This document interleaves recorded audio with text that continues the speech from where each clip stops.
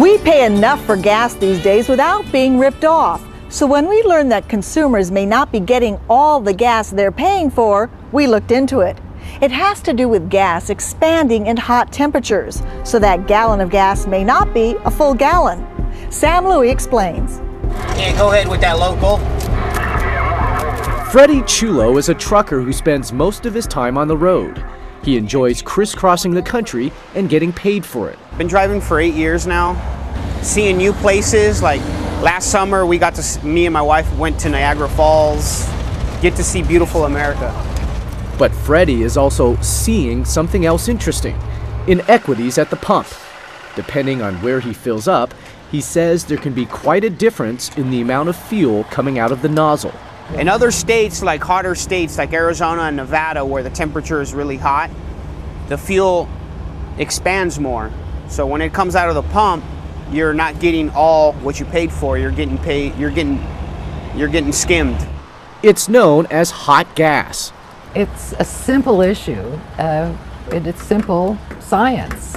Any liquid expands as it gets hotter. So you're getting less energy per gallon when the gasoline goes in above 60 degrees. Judy Dugan is with the consumer watchdog group Foundation for Taxpayer and Consumer Rights. She's working to put an end to the hot gas problem. That means a loss to motorists of about $2.3 billion a year.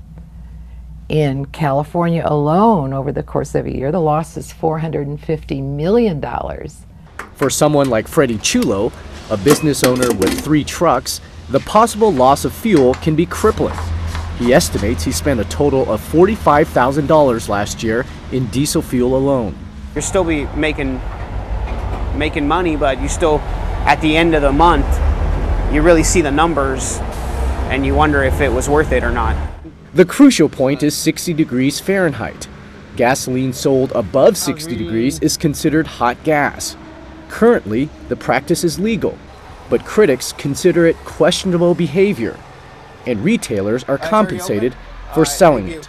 At the other end of the chain, as it comes out of the refinery, as it goes into the underground tanks at the retailer, the volume of gasoline that's delivered is adjusted for temperature. If it's above 60 degrees, some more gasoline goes into the tank to make up for it.